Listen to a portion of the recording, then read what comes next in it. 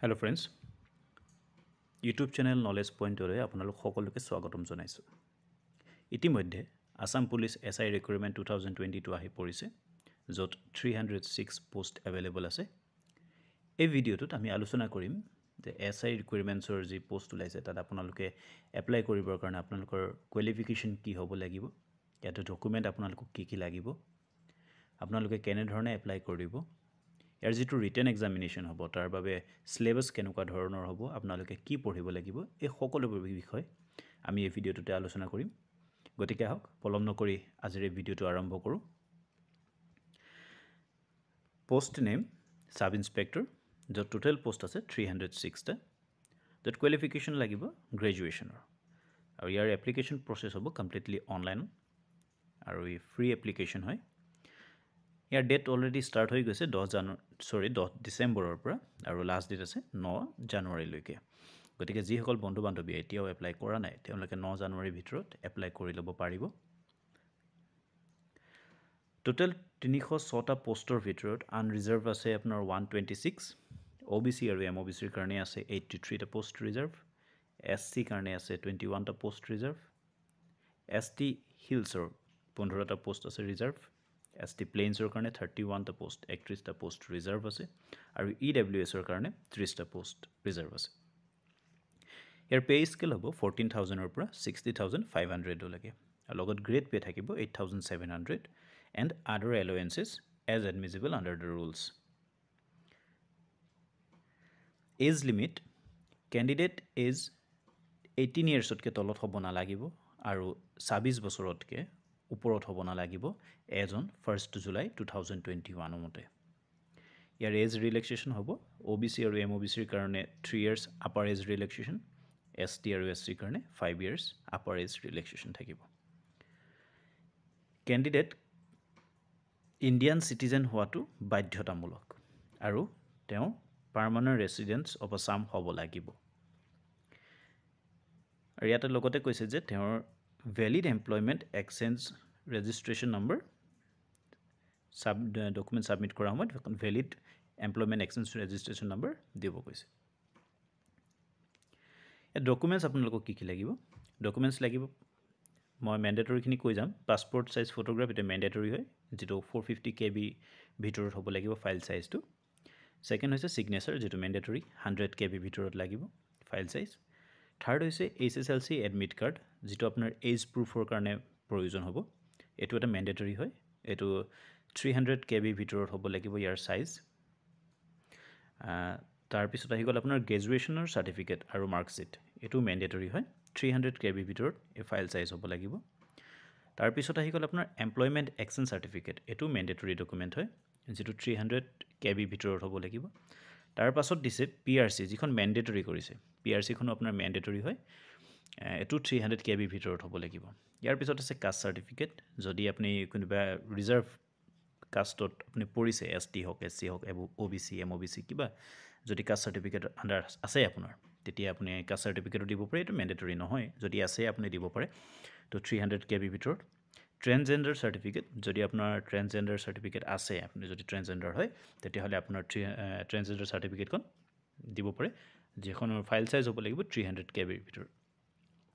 তাৰ পাছত আহি গ'ল PWD সাৰ্টিফিকেট, যদি আপোনাৰ PWD ক্যাটাগৰীত আপুনি আছে, PWD সাৰ্টিফিকেট যদি আপোনাৰ আছে তেতিয়া হলে আপুনি দিব পাৰে, যেটো 300 KB ভিতৰত দিব লাগিব। তাৰ পিছত আহিলে EWS certificate, EWS certificate 300 KB ভিতৰতে দিব লাগিব। তাৰ পিছত যদি আপোনাৰ ওচৰত হোম গাৰ্ড সাৰ্টিফিকেট আছে, আপুনি আগত যদি হোম গাৰ্ড কৰিছে, হোম গাৰ্ড সাৰ্টিফিকেট যদি আছে তেতিয়া আপুনি 300 KB ভিতৰত এই ফাইল সাইজ বনাই আপুনি দিব পাৰে। আৰু নেক্সট হৈছে আপোনাৰ NCC সাৰ্টিফিকেট, যদি আপোনাৰ ওচৰত আছে NCC সাৰ্টিফিকেট আপুনি দিব পাৰে, যেটো একে ফাইল সাইজ 300 KB ভিতৰত দিছে। আৰু ইয়াত লগতে তেওঁলোকে উল্লেখ কৰি দিছে যে ফাইল ফৰমেটটো আপোনাৰ JPEG বা JPG বা PNG হ'ব লাগিব। এই তিনিটা ফাইল এক্সটেনশন হে তেওঁলোকে সাপোৰ্ট কৰে, একসেপ্ট কৰিব। তো আপোনালোকে ফাইল যেতিয়া আপোনালোকে ইমানটো সাইজত আনিব তেতিয়া হলে এইগিটা এক্সটেনশনত আপোনালোকে ফাইল গিটা বনাব, JPG বা PNG। ওকে, তো স্টেট লেভেল পুলিশ ৰিক্ৰুটমেন্ট বোৰ্ডে এটো এটা এক্সামিনেশনটো কৰি আছে, এটো প্ৰতি বছৰে কৰে। Requirement include various stages of selection. ইয়াত আপোনালোকৰ কেইবাটাও ষ্টেজ হ'ব চিলেকশ্যনৰ তাৰে আপোনাৰ এপ্লিকেশ্যন ফৰ্মো আপোনালোকৰ চেক কৰা হ'ব তাৰপিছত ফিজিকেল মেজাৰমেণ্ট টেষ্ট হ'ব তাৰপিছত ৰিটেন এক্সাম হ'ব তাৰপিছত ফিজিকেল এফিচিয়েঞ্চি টেষ্ট হ'ব তাৰপিছত ইণ্টাৰভিউৰ ডকুমেণ্ট ভেৰিফিকেশ্যন হ'ব okay the recruited candidate will be posted in the আৰু আপোনালোকক পোষ্ট আসাম ষ্টেটতে কৰা হ'ব বাহিৰত ক'তো নহয় আসাম পুলিচ যিহেতু আসাম পুলিচতে আসামতে হ'ব আৰু আপোনাক ইয়াত লিখি দিছে যে আপোনালোকৰ যেটো ৰিটেন এক্সাম হ'ব এটো একেবাৰে last stage of selection process এটো ফাৰ্স্ট বা সেকেন্ড ষ্টেজ নহয় এটো লাষ্ট ষ্টেজত আহিব আপোনালোকৰ ৰিটেন এক্সাম হোৱাৰ পিছত আপোনালোকৰ মেবি ইন্টাৰভিউ ডকুমেণ্ট ভেৰিফিকেশ্যনে হ'ব চাগে তো candidate are advised to go through the syllabus আপোনালোকৰ syllabusৰ কাৰণে আপোনালোকে এটা আমি আলোচনা কৰিম এই ভিডিওতে আপোনালোকৰ syllabus কেনেকুৱা ধৰণৰ হ'ব ৰিটেন এক্সামিনেশ্যনৰ কাৰণে আৰু আপোনালোকে কি পঢ়িব লাগিব কেনেকৈ কি কৰিব আমাৰ ভিডিওতে আমি ইয়াতে পাই যাব আপোনালোক সকলোকে তো আমাৰ কিছুমান কি পইণ্টছ আমি লৈ আনিছিলোঁ তো কি পইণ্টছ বিলাক হৈছে আপোনাৰ এটো এটা ষ্টেট লেভেল এক্সামে হ'ব উল্লেখ আছে এটো কন্ডাক্ট কোনে কৰিছে এক্সামটো কন্ডাক্ট কৰিছে office of the chairman state level police recruitment board এৰ ভেকেন্সি বেছত ইয়াৰ এক্সাম হৈ থাকে ইয়াত এক্সাম মোডটো আপোনালোকৰ অফলাইন মোড হ'ব আৰু যেটো OMR বেসড হ'ব এক্সাম ডিউৰেশ্যন হ'ব 3 আৱাৰ্ছৰ ল্যাঙ্গুৱেজ থাকিব আসামিজ আৰু ইংলিশ বাইলিংগুৱেল হ'ব আপোনালোকৰ পেপাৰ ওকে যদি আপোনালোকৰ কিবা হেল্প ডেস্কৰ লগত কথা পাতিবলগীয়া আছে তেতিয়া হলে এটো নম্বৰত আপোনালোকে যোগাযোগ কৰিব পাৰে এই নম্বৰটোতে আপোনালোকে যোগাযোগ কৰি হেল্প ডেস্কৰ লগত কথা পাতিব পাৰিব ওকে হেটো আপোনালোক কলোৱে যে ৰিটেন এক্সামটো আপোনালোকৰ OMR বেসড হ'ব যত আপোনালোকৰ টোটাল 100 মাৰ্কছৰ এক্সাম হ'ব আৰু প্ৰতিটো শুদ্ধ উত্তৰৰ কাৰণে আপোনালোকৰ 1 মাৰ্ক প্ৰতিটো কোৱেশ্চনৰ কাৰণে 1 মাৰ্ক কে থাকিব আৰু প্ৰতিটো ভুল কোৱেশ্চনৰ কাৰণে আপোনালোকৰ হাফ মাৰ্ক কে ডিডাক্ট হ'ব তো গতিকে বন্ধু বান্ধৱীসকল ইয়াত আপোনালোকে সাৱধান হ'ব লাগিব ইয়াত আপোনালোকৰ নেগেটিভ মাৰ্কিং থাকিব হাফ মাৰ্কছৰ অৰ্থাৎ এটা ভুল হলে আপোনালোকৰ হাফ মাৰ্ক ডিডাক্ট হ'ব তো ইয়াত আপোনালোকৰ সিলেবাসত ভালকে থ্ৰলি আপোনালোকে সিলেবাস চাব লাগিব ভালকে পঢ়ি যাব লাগিব এনেকুৱা নহয় যে আমি নেগেটিভ মাৰ্কিং নাথাকিলে আমি এনেকুৱা কৰো যে ব্লাইন্ড মাৰি থৈ গুছি আহো তেনে ধৰণে আপোনালোকে ইয়াত পৰাপক্ষত নকৰিলে বেছি ভাল হ'ব কাৰণ ইয়াত আপোনালোকৰ হাফ মাৰ্ক কে আপোনালোকৰ ডিডাক্টটো হৈ যাব প্ৰতিটো ভুল কোৱেশ্চনৰ কাৰণে ভুল আনসাৰৰ কাৰণে সৰি তো আপোনালোকৰ কোৱেশ্চনৰ এক্সাম প্যাটাৰ্নটো এনেকুৱা ধৰণৰ হ'ব প্ৰথম আপোনালোকৰ লজিক্যাল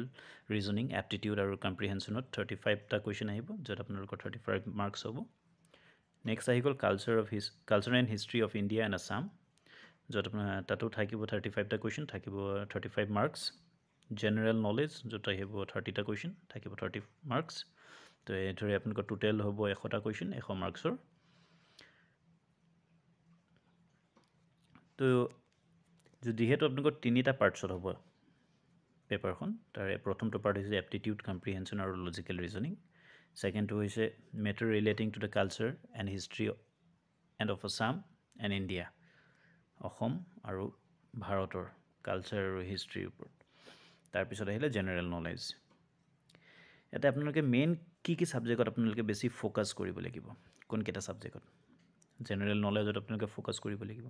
ৰিজনিং ম্যাথমেটিক্স আৰু আসামিজ ল্যাঙ্গুৱেজৰ ওপৰত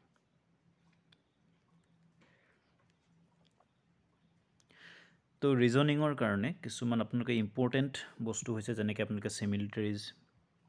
ডিফাৰেন্স এনালজিজ ধৰি লওক আপোনালোকৰ problem solving space visualisation decision making analysis and judgements observation ৰিলেশনশিপ visual memory ডিসক্ৰিমিনেশ্যন concepts arithmetical reasoning arithmetical number series verbal and figure classification arithmetical computations and other analytical functions sitting arrangement এবিলাক ওপৰত আপোনালোকৰ question আহিব তো ইয়াৰ ৰিজনিংৰ কাৰণে অলপ আমি আৰু বহলাই লৈ আনিছিলো যেটা আপোনালোকৰ থাকিব আপোনাৰ logical reasoning miscellaneous verbal and non verbal reasoning এলফাবেটিক reasoning arithmetical reasoning analogy similarities and their uses relationship statement conclusions এই সকলো বিলাকৰ ওপৰত আমাৰ ভিডিও আহি থাকিব কোৱেশ্চন আমি এতিয়া ভিডিও বনাই গৈ থাকিম সিৰিয়ালি গুটেই যিমানখিনি আপোনালোকৰ টপিক আছে সিলেবাসৰ গুটেইখিনি ওপৰত আমি ভিডিঅ' বনাই গৈ থাকিম নেক্সট আহি গ'ল আপোনালোকৰ এপ্টিটিউড আৰু কম্প্ৰিহেনশ্যনৰ য'ত আপোনালোকৰ ফ'কাছ অন ভেন ডায়েগ্ৰাম আপোনালোকে কৰিব পাৰে ভেন ডায়েগ্ৰামৰ ওপৰত ফ'কাছ কৰিব পাৰে number series coding decoding problem solving techniques statement and conclusion types এইবিলাকৰ ওপৰত এনেকুৱা ধৰণৰ ওপৰত কুৱেশ্যন আহিব arithmetic reasoning verbal non verbal series এৰিথমেটিকেল number series এইবিলাকৰ ওপৰত আপোনালোকৰ কুৱেশ্যন আহিব তো তাৰে আমি আকৌ এটা এনেকুৱা ধৰণে আমি বনাইছিলোঁ কি হ'ব পাৰে য'ত এলজেব্ৰা থাকিব পাৰে time and work discounts partnership volume problems on ages ratio' in প্ৰপৰ্শ্যন area HCF LCM profit and loss height and distance average ট্ৰিগোনোমেট্ৰি percentage geometry number system এইবিলাকৰ ওপৰত আপোনালোকৰ যিটো এপ্টিটিউড আৰু কম্প্ৰিহেনশ্যনৰ টপিক হ'ব ইয়াৰ ওপৰত এইবিলাকৰ ওপৰতে কুৱেশ্যনবিলাক আহিব তো এইবিলাকৰ ওপৰত আমি ভিডিঅ' বনাম next history and culture of আছামৰ বা ইণ্ডিয়াৰ ওপৰত আপোনালোকে চাব পাৰে তাৰ কাৰণে কমপ্লিট আপোনালোকৰ হিষ্ট্ৰী বুক যদি আছে আপোনালোকে তাৰ পৰা আপোনালোকে পঢ়িব পাৰে নহ'লে আমি ইয়াত ভিডিঅ' দি থাকিম আমাৰ ভিডিঅ'ৰ পৰা আপোনালোকে চাই পিনে আপোনালোকে প্ৰিপেৰেশ্যন কৰিব পাৰিব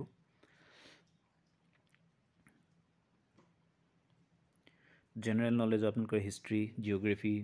ছ'চিঅ' ইকনমিক ডেভেলপমেণ্ট